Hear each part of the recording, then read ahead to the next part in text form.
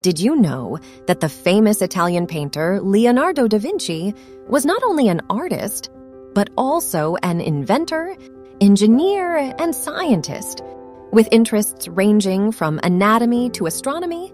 In addition to painting masterpieces like the Mona Lisa and The Last Supper, da Vinci also designed flying machines, war machines, and hydraulic pumps. He conducted studies on human anatomy and even dissected corpses to gain a better understanding of the human body. Furthermore, he was fascinated by the natural world and made detailed observations of the behavior of birds, water currents, and the movement of the planets. His wide-ranging interests and skills have led many to consider him one of the greatest minds in history.